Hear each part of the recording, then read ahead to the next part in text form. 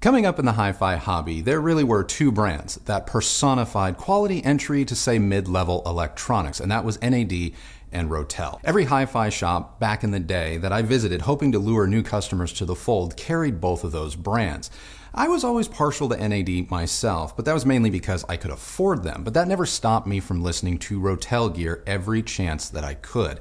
Some years later, I am finally able to bring some ROTEL home for myself with the A11 Tribute integrated amplifier. So subscribe, hit that like button, and let's see what makes the A11 Tribute so special.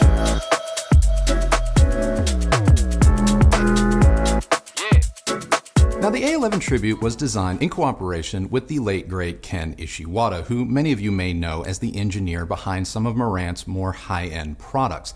ROTEL pays homage to the man and the legend with the update to the original A11, thus making it the Tribute. This stereo integrated amplifier boasts 50 watts per channel into 8 ohms, courtesy of its Class AB design, and features a built-in moving magnet phono stage, 4 RCA analog inputs, as well as a stereo preamp out for adding a separate amplifier or subwoofer.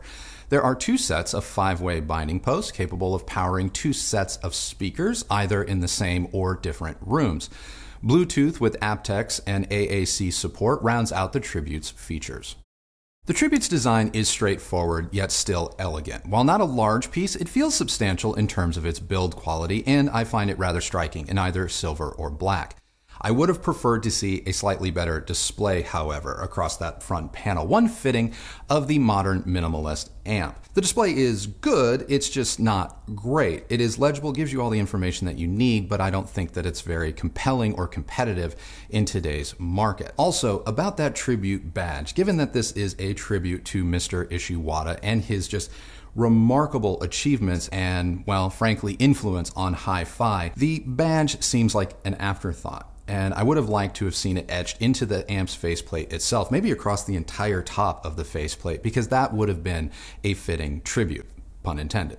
We paired the Tribute with just about every speaker we have, and for the purposes of this review, we're going to go ahead and focus on 3 of the more cost-appropriate options, given the more modest price of the ROTEL itself. Today we'll be talking about the Monitor Audio Bronze 100s at just under $600 a pair, the Wharfedale Evo 4.1 speakers at just under $700, and raising the bar just a bit to the KLH Model 5s at $2,000. Though the bulk of our listening was done through the Evo 4.1s, all 3 loudspeaker pairings were phenomenal with the Tribute. I primarily used 2 different sources. The Audio-Technica LP140 XP turntable fitted with the Ortofon 2M black cartridge, and the Andover Audio Songbird music streamer, which is functionally identical to the Arylic S50 Pro, only it has fewer connection options and comes in at a lower price. For Bluetooth testing, I used my iPhone. So what does the A11 Tribute ultimately sound like? Well, the Tribute actually reminds me a bit of another great integrated amplifier from my past, the Krell KAV400XI. The Tribute, like the Krell, is incredibly composed, detailed, and dynamically interesting, but unlike the Krell of old, the Tribute avoids becoming overly forward or aggressive when pushed, or if you pair it with the wrong speakers. So the ROTEL is sort of a Goldilocks integrated in more ways than one. Bass through the Tribute has great texture and grip, controlling the low end of every speaker without a hint of strain, and in some instances sounding a little deeper and a little bit more resolute when compared to other amplifiers, such as, say, the Cambridge Audio AXR100 that has twice the power. More importantly, at least to me, is the fact that the Tribute's bass gets that point of impact essentially right. Kick drums, bass guitars especially, have that low-end snap that you know that I love, and it's enjoyable even at lower volumes. The Tribute's mid-range is virtually colorless, though don't mistake that as sounding lean. Artists do not sound like warmer or richer versions of themselves, nor have they gone full Atkins and dropped a freshman 15. Vocals and instruments sound as they should, with that same attention to detail found in the bass on full display throughout the mid-range. The Tribute has real presence. Vocalists or even solo instruments, they don't project themselves to a false sense of presence. No, they have greater separation in space, resulting in a more grounded and dimensional feeling. While this is not unique among integrated amps, it is rather uncommon at the Tribute's price point, something we're going to talk about a little bit more in just a moment when I get to the soundstage. Now, another area where the Tribute manages to differentiate itself from the pack is in its high frequencies. The A11 has incredibly extended but composed treble response. It's not rolled off or laid back in an attempt to be more forgiving, but it's also not aggressive or fatiguing at higher volumes. Like the mid-range, the Tribute's treble performance has just incredible focus, so much so that it may come at the expense of some decay, and I'm emphasis on some. The trailing edges of notes are present, but they may not hang around in space as much as through some other amplifiers. Though I'm going to argue few amps at this price have true body to the high notes the way the Tribute does. The Rotel may trade some air and some decay for greater dimension. For example, the Rotel gets the impact of a drumstick hitting a cymbal just bang on, while also conveying the mass of the cymbal itself. Whereas other amps at this price point often miss that last part entirely, opting instead to wow you with their extension and decay. Which is right is ultimately going to be up to you, but the Rotel's highs aren't so much ethereal as they are focused. Which brings us to the Tribute's soundstage. I'm going to go on record as saying the Tribute isn't likely going to be, well, the most impressive amp with respect to soundstage, if you think a good soundstage is all about maximum width and depth. There are amps like the Cambridge Audio AXR100 that open up a recording better than the Tribute, but the Rotel feels more accurate and intentional. So if you want to be bowled over by boundary-defying width or depth, perhaps the Tribute is going to pull up just a little bit short. But if you want pinpoint accuracy, true separation, and three-dimensionality between the speakers and a foot or two beyond, the Rotel is going to have you covered. As for depth, I found that the A11 conveys a greater sense of depth than it does width, so it's definitely putting the stage back in soundstage rather than trying to communicate the entire room or hall, unless of course those attributes are in the recording.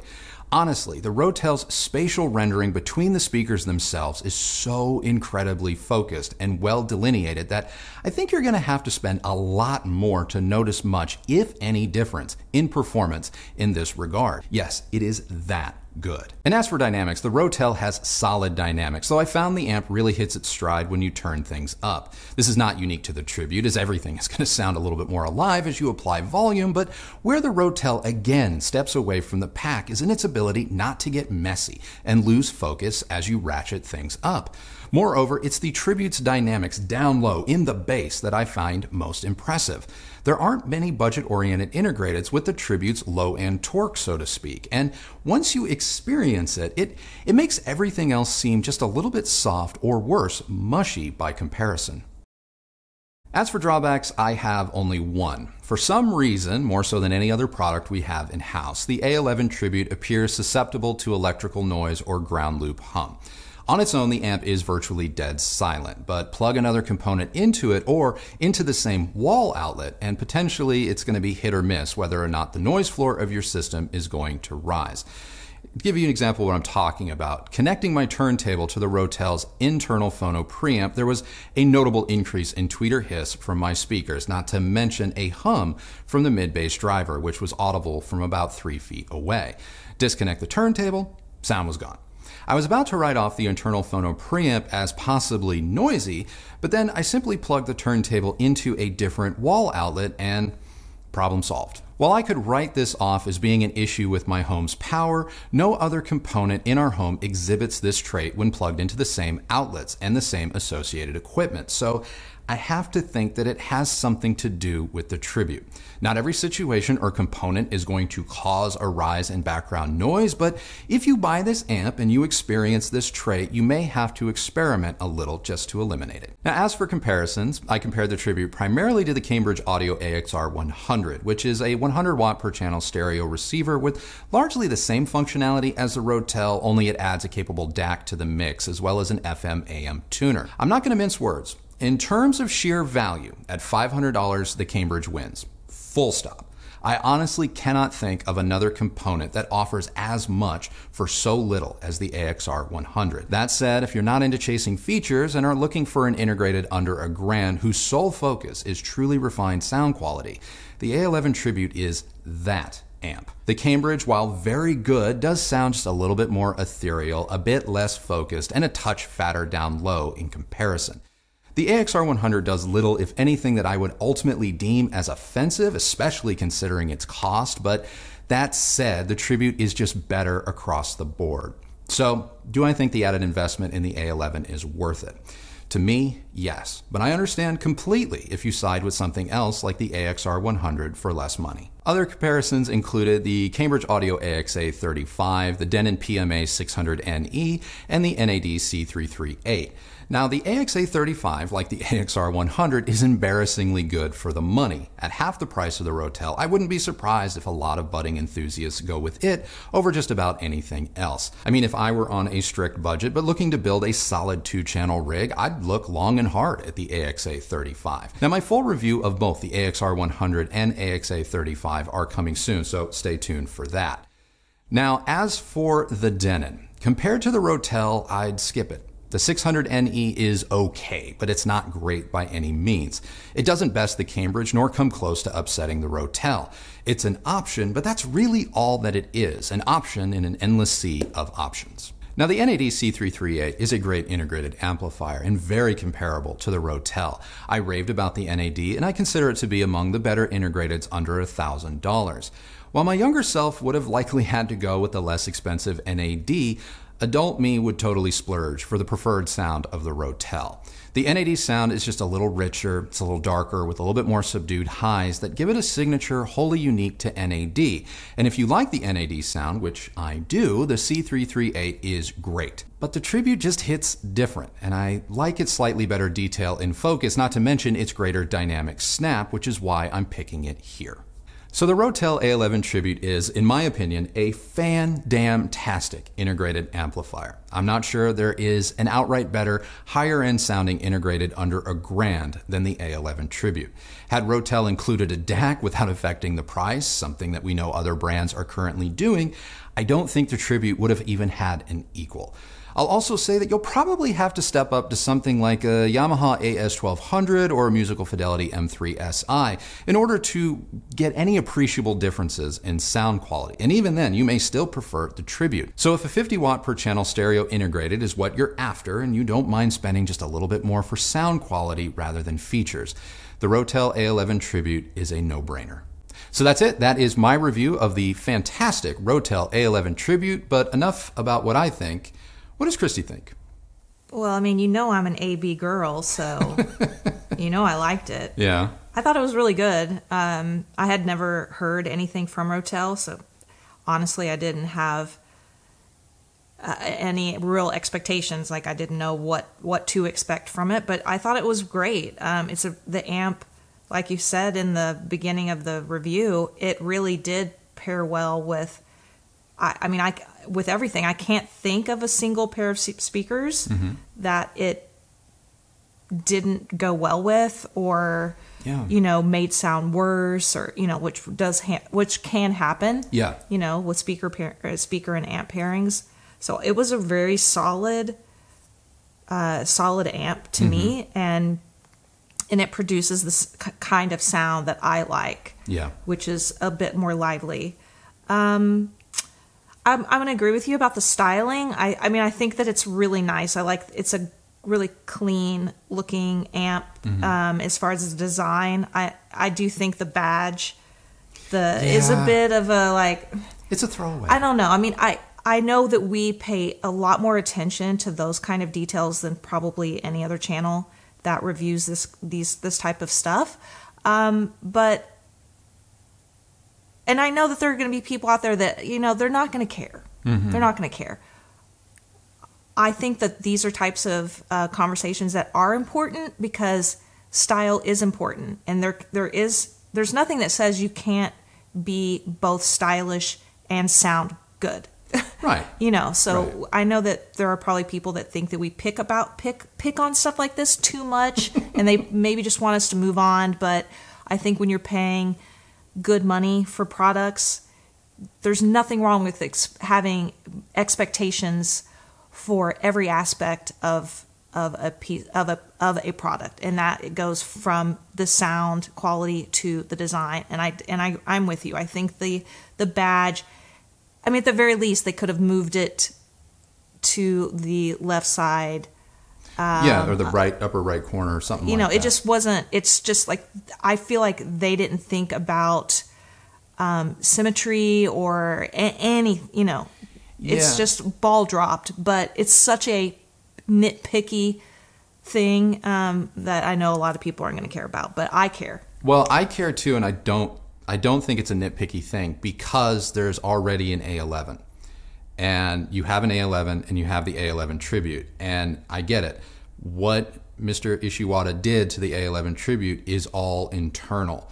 And those aren't things that you get to see. Those are things that you get to hear and experience, but you don't necessarily get to see them. So the fact that the only thing that differentiates the Tribute from the regular old A11 is looks-wise, is this tiny little badge, I think is a missed opportunity. Because if you're calling something a tribute, you're paying tribute, it is a special edition of sorts. Like, you really have to differentiate it from something that is just a regular old A11. It would be one thing if the A11 Tribute was its own product, and there weren't other A-series products that have this look. That's fine, in which case, it doesn't look like anything else. But the fact that it is literally an A11 with a little bit of a badge visually, totally missed opportunity. Yeah, I agree. I totally agree.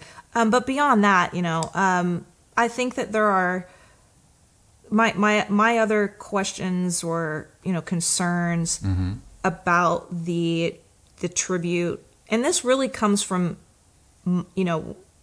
a lot of times I'm pulling things that we might be comparing this to, whether it's something we have in-house that we've actually listened to and compared it to, or maybe I'm trying to think of, well, what other components similar to this that's in the review are you guys at home maybe considering cross-shopping against? Yeah. So for me, I was looking at the Yamaha, and I know you mentioned the Yamaha AS1200 as being, along with the Musical Fidelity M3SI, as if you're looking to step up in terms of sound. Yeah. Which also you have to step up in price to accomplish. Yeah. Is there another Yamaha piece that they might shop with against this? And I think that they may be looking at the Yamaha AS501, maybe the 801. Yeah. Because they're relatively similar in price. Yeah. And I think this is kind of a point you brought up in the review, they didn't include a DAC, and I don't really get why. If there are several other competitors that are giving you that for less, it makes me think. It kind of makes me cringe a little bit, and go, ooh, I really wish you could have done that, because then it could leave no question as to what of really separating yourself from other brands. Sure, and I think even if they included a DAC in just the Tribute, that would have helped to also differentiate it even better from the regular old A11, as old as that model may be now. I can see why they didn't include a DAC. I know many people are probably going to think it's a cop-out, or the reasons don't justify the end results, because there are. I mean, the NAD C33A, the AXR 100, you get DACs for that. I would like to think that it was a kind of an audio hi-fi purity thing. It enabled them to get lower distortion figures, lower internal noise figures, maybe, perhaps. But that said, they included Bluetooth, which is notoriously noisy. And because there's Bluetooth, there's a DAC inside, because you have to convert that Bluetooth signal to analog. So there is a DAC inside the A11. You just don't get optical or coaxial or USB. So it's a conundrum. It's a bit of a conundrum for me. I think had they not included Bluetooth, it becomes a harder sell. But I also can sense comments coming where it's they should have just left all the digital off of it completely and make it entirely an analog thing, and then you add your own digital components, because digital changes all the time. So, yeah, in terms of a value proposition, from a sound-only standpoint, I think the A11 Tribute is rock solid. Because the AS1200, the M3 SI from Musical Fidelity, those are all double the price. Almost, I think they are exactly double the price. But again, if you're like, well, I can get these features for this, the A11 Tribute is charging a premium.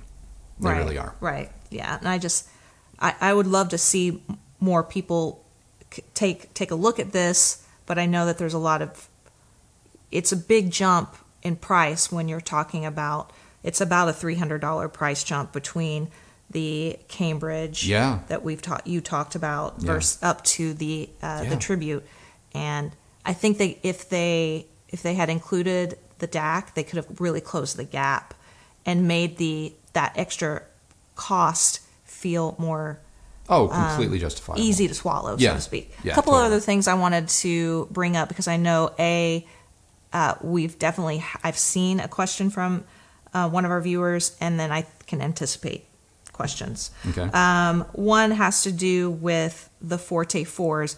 I know somebody commented on Instagram wanting to know, or hoping that you were going to talk about the pairing, which technically you didn't. So I'm going to give you the opportunity to answer that person's question. I think the pairing of Klipsch Heritage products with the Rotel A11 Tribute is fantastic, whether that's Heresy Mark IVs or Forte 4s, because we did them both. Much like the NAD C338, both are great, though I'm going to argue that the A11 Tribute brings out a little bit more of that dynamic punch that those Klipsch Heritage speakers are known for. So if you're looking to kind of tune a Heritage speaker, take some of the edge off, maybe the NAD is going to be a better fit. But if you want to retain all of the sort of magic that makes Heritage speakers special, I think the A11 Tribute is fantastic. And it manages to keep everything very composed without letting anything go astray or become too much of one thing. And again, that woofer control in the Forte 4s with the A11 Tribute is fantastic. So I wouldn't shy away from that pairing at all. Okay. Yeah, I didn't either, but I wanted to make sure we answered that. Sure. And the only other thing I can think of that people are probably going to bring up or maybe have questions about is, well, why didn't you talk about any Marantz comparisons? Yeah, I mean, knowing that Mr. Ishiwata was involved so heavily with Marantz and also involved with this product, it makes sense, right, to want to compare his Marantz work to this. And I can't, because I haven't heard those specific Marantz products. I've definitely heard Marantz products, but they've been more or less more home theater or lower end integrated amplifiers from like a year or two ago, if you watch this channel. And those weren't necessarily his signature components. I don't know, or I'm not saying that he may not have had some sort of influence or say or touched them in some way, but those aren't the Marantz products that you think of when you think of, well, Mr. Ishiwata. So I didn't want to speak out of turn. I didn't want to say something to the effect of, you know, this is so much better than his Marantz gear, because I don't know for sure, and better is, you know, relative to the individual. But I wish I could bring you that answer. I really do. It's been notoriously difficult to get Denon and Marantz products in-house for a number of reasons. You guys can speculate all you want, but it's not easy. We've ended up buying a lot of these, and I would have gone out and bought one of the Marantz products to do this, but we have $4,000+ currently tied up in other purchases for this channel, and I just didn't have it. So I understand that may be a ball drop, but I didn't want to comment on something I hadn't heard. If you had to guess, like, is there a Marantz piece that might be similar or? Yeah, I mean, I don't know the model numbers off the top of my head. The new Marantz integrated and SACD player that just came out. Is it like the Model 30? The Model 30. That's going to be in a different league, I think, because that's like $3,000 each piece. So we're not going to say, I'm not going to go out on a limb and say the Tribute is competing with that. But call it the $800 to $1,200 range of Marantz stereo integrateds, I think you're going to find are going to be comparable here.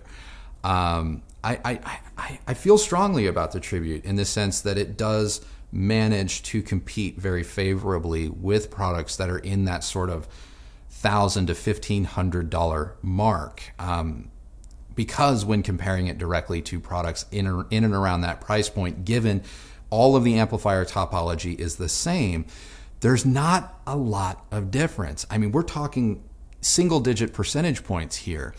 And so, yeah, I think that, in my opinion, I would spend less money and get the Tribute over maybe even something that has more money and maybe a little bit more power, unless, of course, I needed that extra power. For example, like I wouldn't put the Tribute on something like Martin Logan or Magnapans. It may be able to do it in small to medium rooms, but if you want to get rowdy, you're probably going to need the more power of, say, an M3 or M5 SI or greater, in which case, yes, you need to spend more money. But for like Wharfdale's, Monitor Audio, Paradigm, PSB, things like that, maybe not B&W, but, you know, stuff like that, the Tribute's going to do great. It's going to be enough, definitely enough for any clip speaker. 600 M's, 8,000 RPs, Heritage, you name it. It'll do it.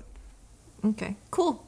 Well, that's it for me. That's it for you? Yeah, I think we can wrap it up and get lunch. So that's it. That is now our review of the Rotel A11 Tribute. What did you guys think? Let us know down in the comments below. And while you're down there, my question of the day for you is this. What are you more willing to pay for, sound quality or features? Let me know down in the comments below.